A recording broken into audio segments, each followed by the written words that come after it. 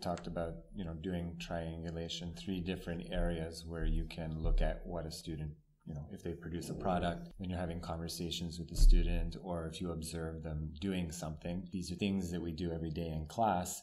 You just need to look at them a little more closely in terms of, am I documenting something? Am I going to make a quick checklist out of it? Don't try and do everything in one day for every student. It's not feasible and not desirable either. It needs to be a gradual process.